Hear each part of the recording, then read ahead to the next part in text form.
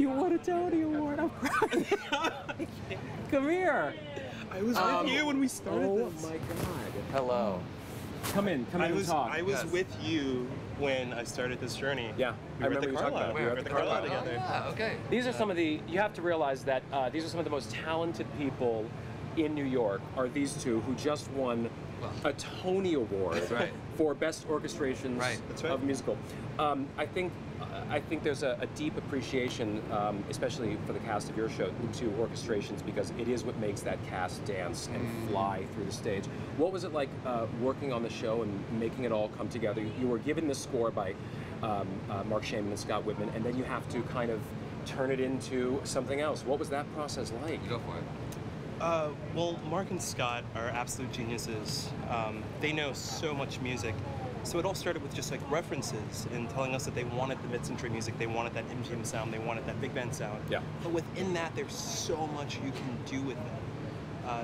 And so really we did our homework and we came in and Mark and Scott were so amazing because they gave us kind of free rein to put our own individual voices into that sound, into the score.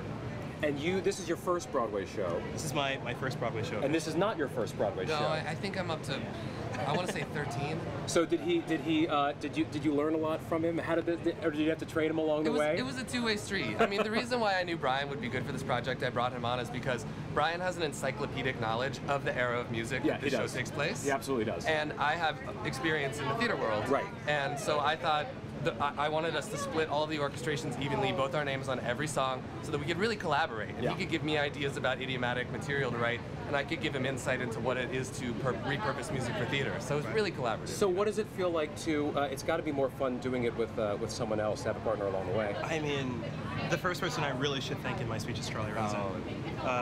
Because he's one of my best friends, and beyond that, I never thought that this space was for me. You know, and I felt so safe with Charlie around. Not only on this, but also on our previous show where I was his associate on Strange Loop. Yeah. Right. I knew that I always had someone there who was going to be my advocate, who was going to be my support system, and he was going to like lead me. There was no time in the show for hold handing, but lead me along the way. So. Look at this! Look at this! Did you actually take a moment to? And the Tony goes to. Oh, wait a minute! Oh, the wrong name. This. I have to take those back. It says Moonlight. Can I take a picture of that? Yeah, take a photo. Oh shit! And then you guys I didn't see that last year. Right now, you actually see it. It's for real.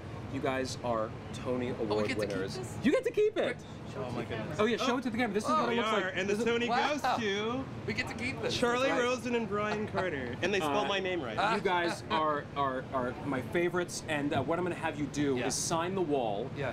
You can do it in different spots if you want. Here's one for you. Sign your poster.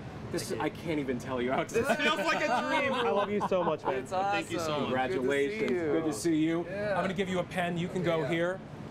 You guys can sign different ones if you want to. Great. Don't press two. Would you like me to hold your Tonys? No, I'm never letting it go. Okay, good. Never ever letting it go. Where are we?